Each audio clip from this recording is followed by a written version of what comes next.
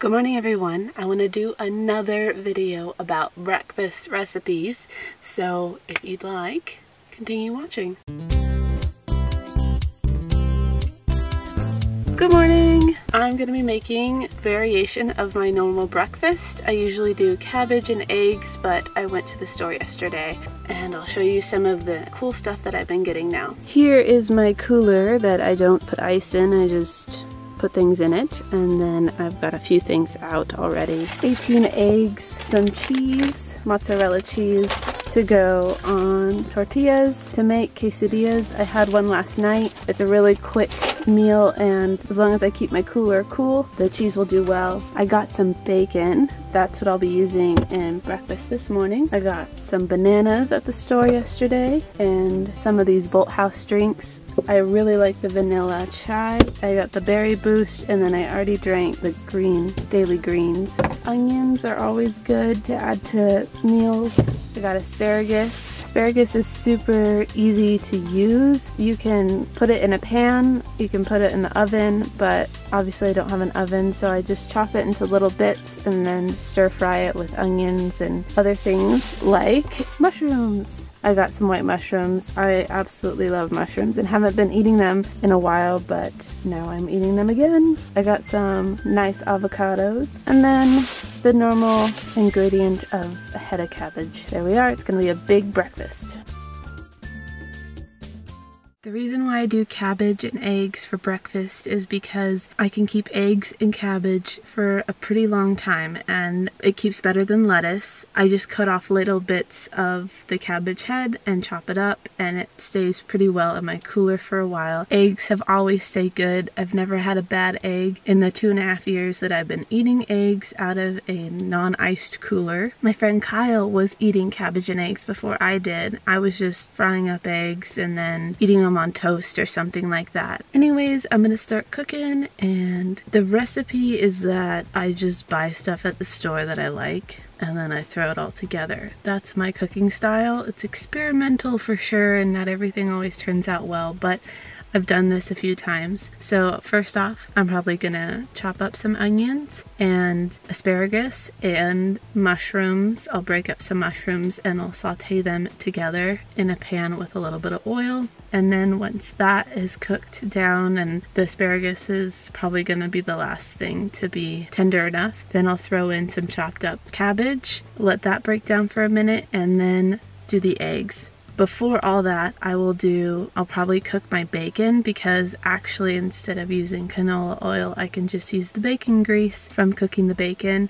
Yeah, so that's gonna be my big breakfast of the morning. I do all my shopping at Walmart, and if there's not a Walmart, of course I'll go to other grocery stores, but my preferred place is Walmart because of the price. I'm going to just open up this package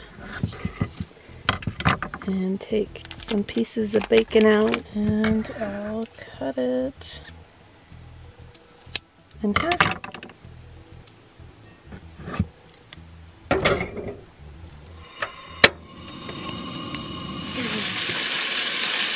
To store the bacon, I'm going to put it in some tin foil.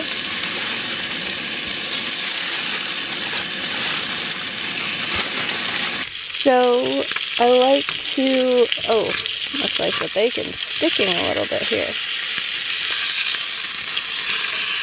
So I like to flip my bacon with a fork. That's what I'm doing here. And then I'm going to start chopping up some things for the next step. Bacon is really greasy. I'm going to put this down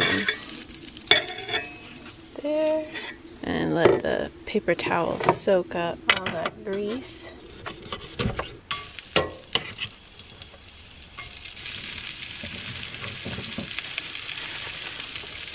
Just gonna do a few of the asparagus.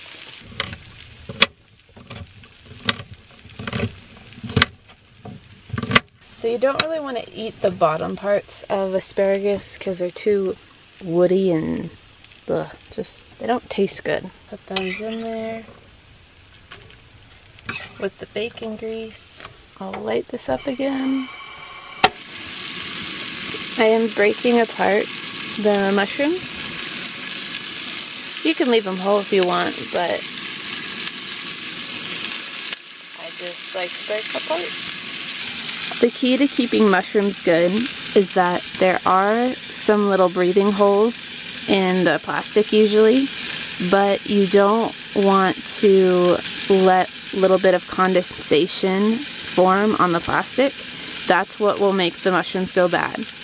You need to keep them as dry as possible. So sometimes my cooler gets really tons of condensation in it, and then that's when my stuff starts going bad. So I try to pay attention to that.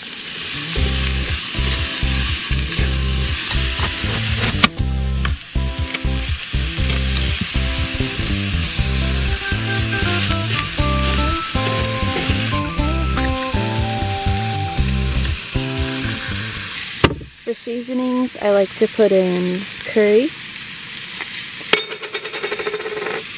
and then it'll already have the taste of the bacon from the grease, and I'll put in a little bit of salt. Looks like the bacon grease has all been used up, and I'll put in a little bit more canola oil to help it along.